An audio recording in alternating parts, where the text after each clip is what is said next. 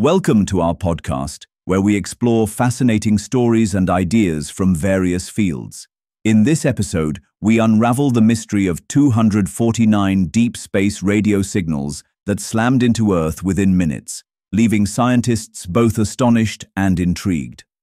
Scientists have discovered the source of repeating short, sharp radio pulses that were first detected in June last year. The meerkat in South Africa tracked the signals to a cosmic event that generated an intense outburst, producing hundreds of such bursts across multiple frequency bands. Known as fast radio bursts, or FRB, researchers say that these signals came from a far-off place in deep space. The burst seen on June 19, 2024, is known as FRB 202-40619D. The source emitted hundreds of tiny but powerful pulses within minutes.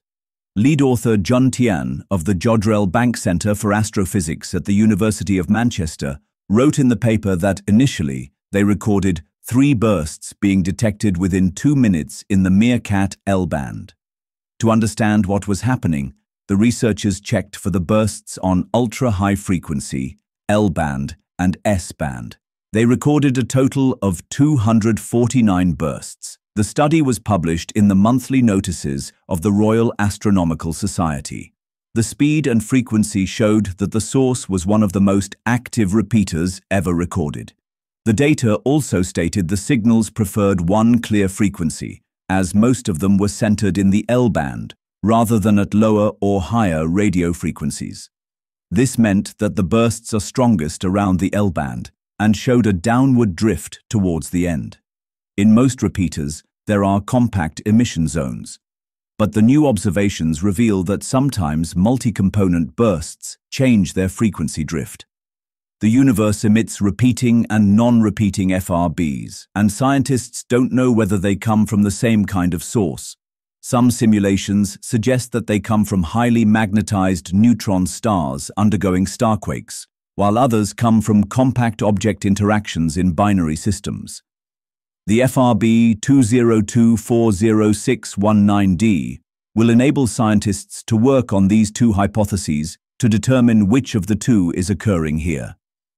Scientists have seen similar FRBs in the past, with hundreds of outbursts in an hour.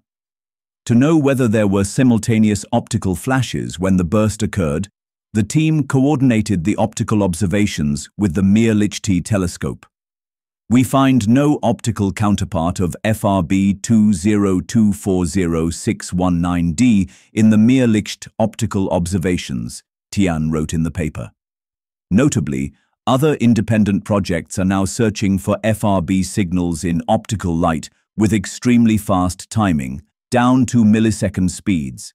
This is helping set even stronger limits on how much optical light accompanies these bursts compared to their radio energy.